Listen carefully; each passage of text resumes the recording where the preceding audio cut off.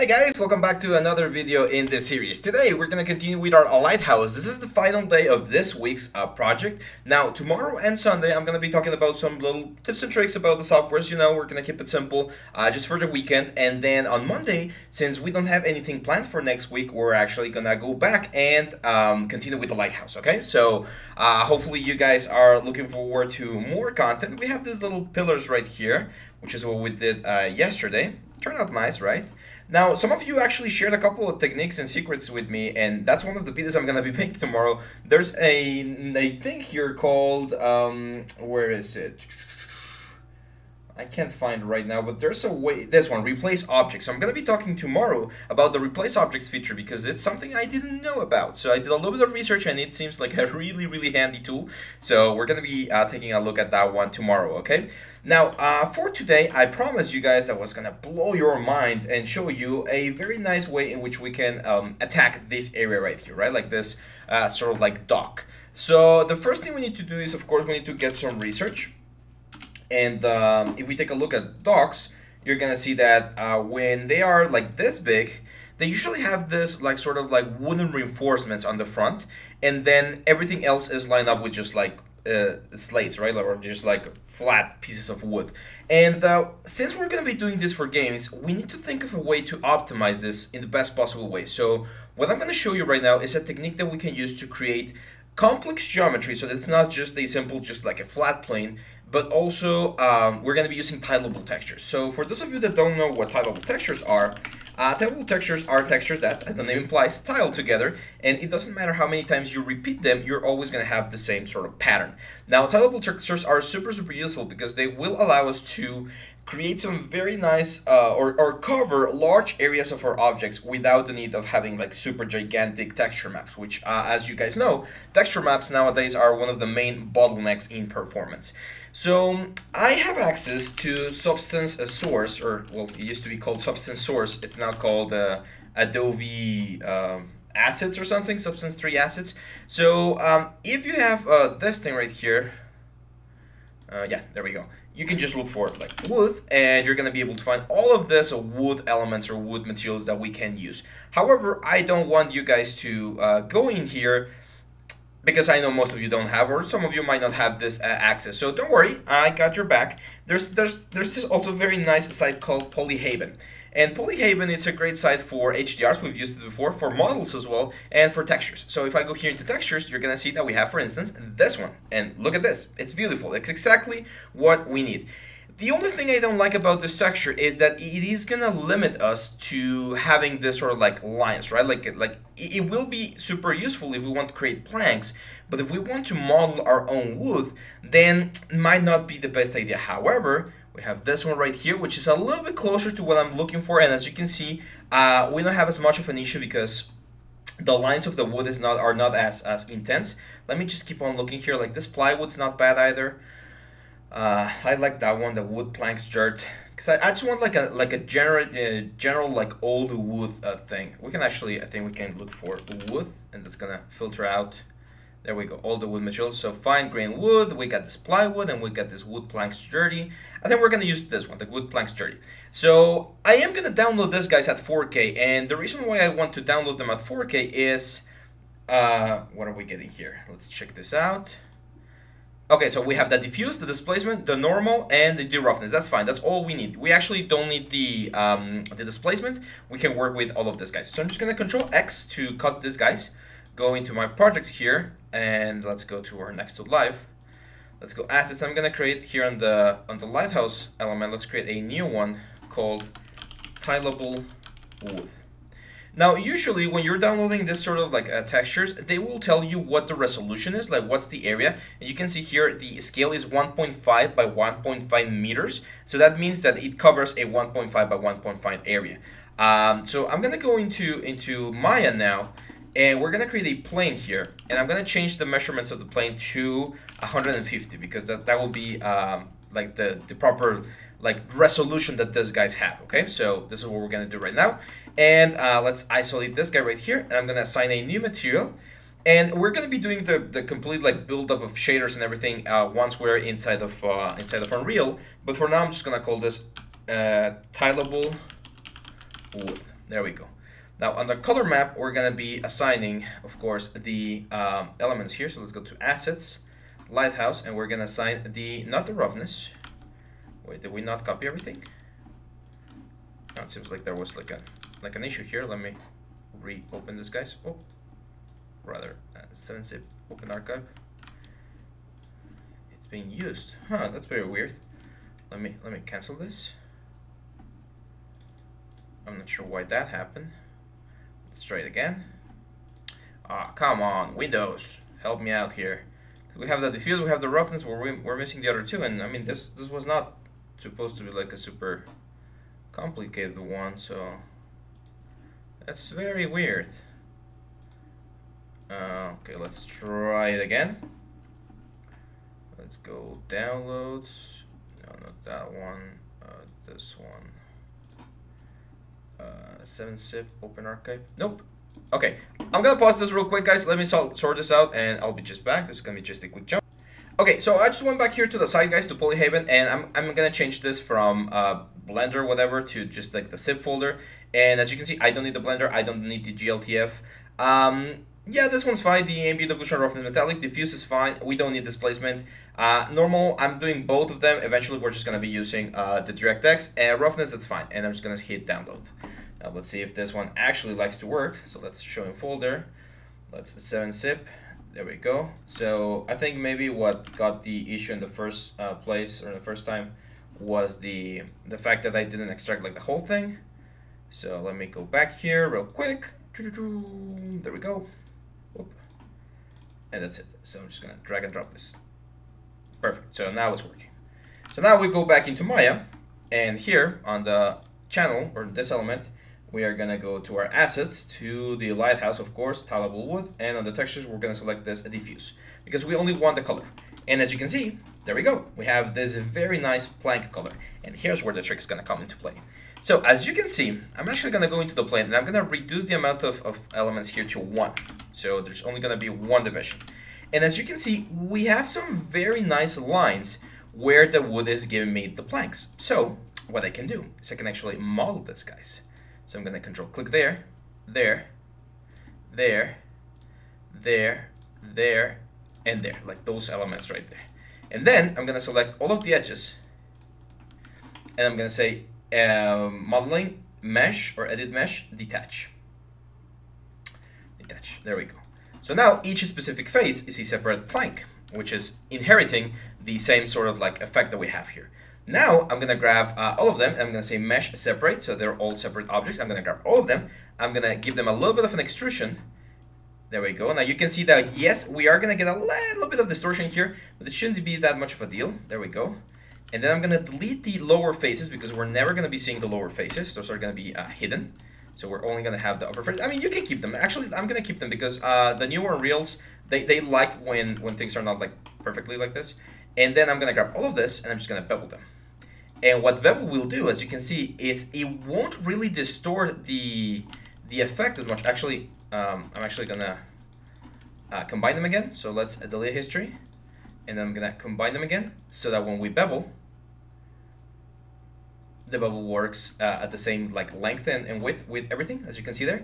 And that's it. Like that's all I'm gonna do. And why am I doing this? Well, because if we have our light, you're gonna see that there is gonna be an actual shadow being casted on those specific areas. Now, this is not just gonna be like a plane with just fake normal map information. There's actually like legit legit modeling here, and these are super low. As you can see, it's only 308 triangles, so we can definitely use this, guys, and just populate the whole thing. Now we could actually like just increase the resolution here a little bit, and I don't think we're gonna have that much of a deal. However, the scale of the objects might be affected a little bit. However, this is not the end of it. Like, I'm gonna use this, guys, for like the border here, and one of the cool things is eventually we might be able to just grab like a couple of this, guys. Oh, okay, yeah, we have a problem here. Yeah, okay, let me go back, because yeah, sometimes when we do the extrusion things, let me check. Let's say mesh separate. Does it separate? Okay, it did separate. Okay, so I'm just gonna delete history, first transformation. There we go. And let's just combine them again. Sometimes when you do that, like sort of like weird bevel, some things will get like stuck together. There we go. So now each plank is a different plank. And what we're going to be able to do is we're going to push this guys here on the border, like let's say around there, and we can just grab like one of this, double click, go into vertex mode, and if we move this guys just a little bit out, we're going to create a more interesting silhouette, as you can see right there. It's going to give us a very, very nice effect. And the fact that this looks like the fiber of the wood, it's such a small detail that you won't really notice. Now, we could, of course, unfold and try to get like a better texture. But I think we're going to be just fine. Like the most important thing is this guys right here, right? Now, this is not all. This is not the end of the things. As I mentioned, I want to create this sort of like the whole thing, but I want to create it in such a way that it looks like the docks that we were referencing. And as you can see, docks can sometimes be built in this sort of like modular fashion, and I think this is what's going to help us create this very nice effect for the whole floor. You can see it there. It's a little bit difficult to tell, but you can see some planks go one way and some planks go another way. So what I'm going to do here is I'm going to create a new cube. I'm going to, let me grab this guy and just bring it back to 0, 0. Actually, that's not going to be, that's not what I'm going for. Let me just grab the cube that we created. I'm just going to snap it there to the corner. There we go. So what I'm going to do with this cube is I'm going to use this to create sort of like the volume that's going to be encompassing this woods right here. So I'm going to do something like this. And I think something like that's fine. And now let's, so it's like 4. So let's say 4 and 4. There we go. I think that's good. And now I'm just going to position this right about there. I mean, if we want to be super, super precise, we can be. It's just a matter of like grabbing this point and then snapping it there and snapping it there. There we go. So now there's not going to be any sort of like weird elements here. I'm actually going to go 5 here on the scale. There we go, 5 and 5. And now I'm going to grab this face right here and I'm going to extrude this out and I'm going to snap it to this other side right here. There we go. So that's going to be my main plank. And that's all I need. This is the plank that I need, because what I'm going to do now is I am going to go UVs. I'm going to do a planar mapping from the y-axis, in this case, apply. And now if I were to assign the same material to this guy, you can see that we're going to have this thing right here, which is going to look close to what I want. It's not perfect there, or it's not perfect yet. I'm going to show you one little trick here. So on this one, I'm actually going to be doing the unfold. So I'm going to say File, UV Editor, and we definitely need to do a couple of cuts here. So I'm going to go UV, 3D cut, and so UV tool. We're going to cut the lower side like this, and then we're going to cut the little corners here and here. Here and here. There we go. Now this edge, actually we don't need anymore, so I'm just going to delete it. That's also going to save us some geometry. I'm definitely going to give it a bevel, probably like 2 segments in a small fraction. There we go. And now we're going to go UVs, UV Editor, grab the UVs and hit Control U to unfold. And I'm going to say Modify, and I'm going to Layout. So Layout, which is going to give me this. In this case, I want it to be the other way around, so I'm going to go again, Modify, Layout, and I'm going to change the options here to Vertical. So that now the UVs are faced vertical, and as you can see, we're inheriting the same amount of detail here on the woods. Now, this one, I do want this to be a little bit denser than the rest of the elements, and here's where tileable textures come into place, because I can just grab this guys, make them wider, and by making them wider, I'm reusing the texture here on my element, and as you can see, this is going to become denser, which is exactly what I want. Now, I'm going to grab this guy, I'm going to position at the pivot point, or actually, I think that's a good position. I'm going to go into rotation, discrete rotate, we're going to duplicate this guy, rotate this 90 degrees, and this one is of course going to be snapped to this other side, and then I'm going to Control D, move this one over here, rotate 90 degrees, snap it there, duplicate this guy, do this, and snap it here. And as you can see, we have successfully completed a very nice plank, or like square, of elements, of textures, that we're going to be able to reutilize as many times as we want. So I'm going to combine all of this, combine into a single object, and now it's just a matter of populating my little element right here. So I'm going to make this go in a little bit, and here's what I'm going to do. I am going to move the pivot point, move the pivot point to the border. Let me isolate this so we can find the outermost edge. There we go. And now I'm just gonna duplicate and snap it to the next border. Shift D, Shift D, Shift D, Shift D, Shift D, Shift D. You can see that here, of course, we're not getting the exact size. Don't worry, we're gonna fix that later on. One very quick way in which we can fix this, and that's why we separated all of this. Just delete them. Just delete this guy. We snap it to like around there. And even if we need to scale that specific one a little bit more, that's fine. It's not gonna affect us. This ones we can just like crunch them here. Yes, the texture is gonna be a little bit denser on this side, but again, it's such a small detail, and we're sort of like keep bashing this whole thing that it shouldn't really be a problem. So no player is gonna notice like, hey, the resolution, the vertical resolution of this log right here is 10 times bigger than whatever we had everywhere else. Nah, like people don't notice that sort of thing. Then I'm gonna grab this guys, like all of these guys, and we're gonna just duplicate and just position them right here. There we go. Now we could leave like a plane, just like a brown plane down here in case we see a little bit of the effect there, or we can just be very, very precise. We can snap everything as well, but I think I'm gonna be able to match it there. Maybe not. So I'm just gonna isolate everything, snap to point, and then snap to point there. There we go. So now I'm perfectly sure that this is gonna work. And now since we have two of these guys, it's just a matter of grabbing everything again.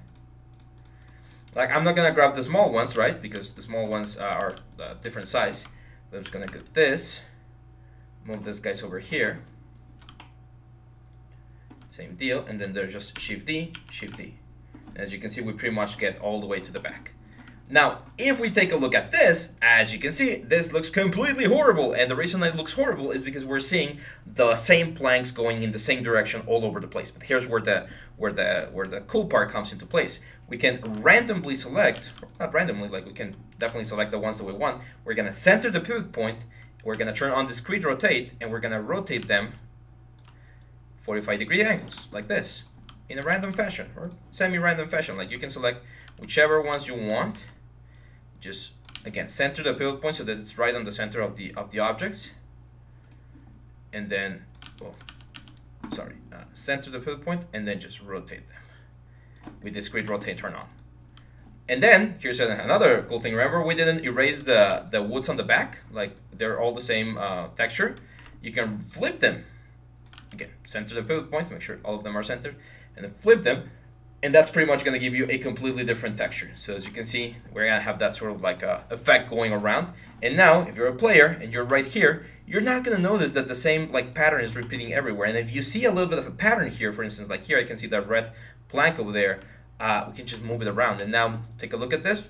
Pretty difficult to tell where the actual element is, right? And again, one of the cool things about this is that this is real geometry. So there's a little bit of a shadow here that's actually like pushing the details. So that's the kind of thing that's really gonna push it to the next level. Now, is this high poly? Yes, it is a little bit high poly. The easiest way to do this would be to bake everything into a single plane and just create the texture. But as you can see, this is gonna give us a very, very nice result without much of a problem.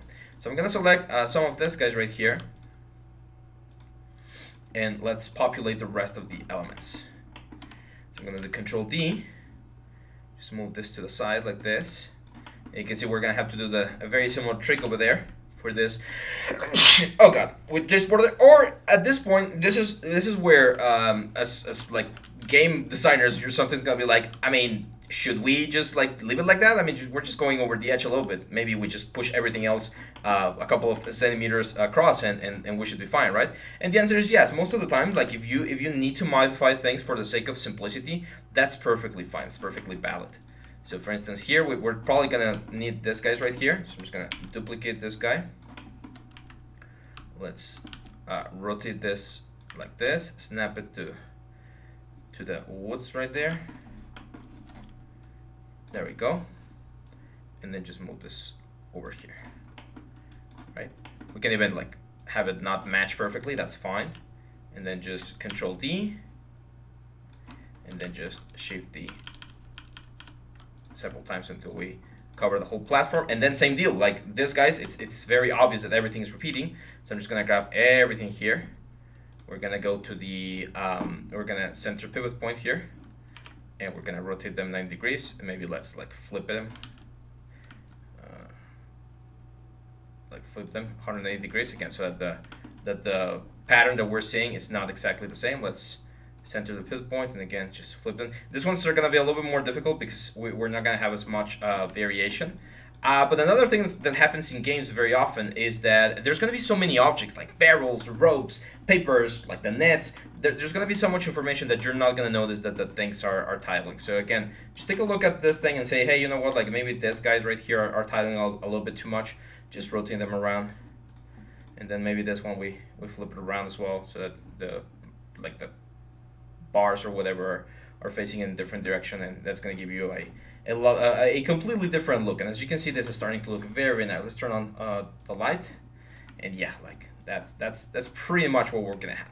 Now we need to think about what to do with this, guys, and I think we're gonna be talking about that tomorrow when we do the logs, because we're gonna be following a very, very similar approach. Like all of the wooden beams that I see here, not all of them, but most of the wooden beams, like all of the supports here, the house, definitely all of these beams right here, I'm going to be using this technique. For other beams, like for instance, like these walkways over here, those I am going to be teaching you another method that we can use to create a very nice variation on the models, while still keeping the performance on a good level. But finally, I just think we need to do this little guy right there, so I'm just going to grab like 9 of these guys. Let's bring this thing down. And again, like just for simplicity's sake, I'm just gonna keep it this size. I mean, in this case, I could just like delete those, and since the size here is not that much of a difference, I'm just gonna combine these guys, and that particular one is gonna be stretched just a little bit more than everything else. So that those are gonna be like slightly bigger planks, but shouldn't be that much of a deal. Now these guys, I am gonna add them into a layer and just hide them for now, so that we can see the whole like construction so far. And yes, we need the supports, but as you can see, we have the floor. The whole floor is ready for us. Now we definitely need to organize this. So let me grab all of the cubes here, which I believe are all of this, guys, and I'm gonna Control G, and I'm gonna call this floor boards. Now let's take a look at the poly count. It's 36,000, no, 46,000 triangles. It's fine. This is perfectly fine, because there's a lot of different tricks that you can do for optimization in Unreal, and this is not bad. Like you can have, like in Unreal Engine 4, you could have like 10 million polygons on a scene at a single time. Not an object made out of 10 million polygons, but you could have like a lot of objects in total, or totaling to 10 million polygons. Unreal Engine 5, there's no limit. With Nanite, like we just make this thing Nanite and we're good to go. And again, one of the great things, and probably the best lesson that I want to teach you with this, guys, is remember, we're only using one 4K texture. It's one 4K texture, and look at how much real estate we're getting here. Now, let's take it to the next level before we finish this. We can actually add the normal map and get even more detail here. It's going to be tangent space normal map, and we're going to be adding the normal map that we downloaded, which again, no need to know substance, no need to know texturing, no need to create our own like elements in ZBrush. Like it's just a good old-fashioned texturing work. Remember, we changed this to raw, very important, and there we go. So now you can see that the lines and the intensity of the normal map is even better. So yeah, this is looking very, very nice. Oh, actually, we do need the floor over here. So let me turn off on my thing here, and I'm just gonna grab again actually let's grab like the second row, and we're probably gonna need like a third row. So let's grab like a third row right here, duplicate this, and this is gonna be this area right here. See how nicely it matches? Like very, very close. Again, no need to worry here. Let me just fill in the gap there. Quickest way to select those is just create a selection box here and deselect anything that I know it's not gonna be selected. Like that, and there you go. So that's probably like the fastest way to do this. There we go. I'm gonna Control group it and just scale it up a little bit, just a little bit. No one's gonna notice this slight scale, and we're gonna have a very nice wood floor for all of our area. So look at that. Isn't that beautiful? Like we took what, 20 minutes, 25 minutes, maybe 20 minutes if we take away the time it took me to fix this kind of thing, and we got everything ready to go. Now here, again, like just for simplicity's sake, I'll just push this guys forward. Like eventually, like this phase right here would be like about there, and that's just gonna make my life so much easier. If you have to, for some reason or another, like make sure it's perfectly fine, then yeah, you're probably gonna have to scale a couple things here and there. But believe me, like I've worked with several studios, several clients, and most of the times when this kind of things arise, it's like, hey, what should we do here? Like I have all of these tiles. Do we add one extra tile? Do we remove this? Do we want me to cut this one? They're like, nah, just leave it like that. Just push it a little bit more, and that's it. And again, you're gonna be completely fine. Always check with your client and with your studio. Of course, don't go doing things that are you're not that have not been approved. But yeah, this is usually the way to go. And that's it, guys. This is part of 5 of our tutorial. It's gonna take a long time. Well, not a long time, but it's gonna take a while, guys. So hopefully you guys are patient. Please keep supporting us. Watch the videos. Let us know in the comments what you think. Give us a like, share. You know, this is pretty much a master level class. It's very close to what we would be doing on a premium course. So we really appreciate the support, and we hope you guys are enjoying it as well. And yeah, this is it for me, guys. I'll see you back on the next one. Bye bye.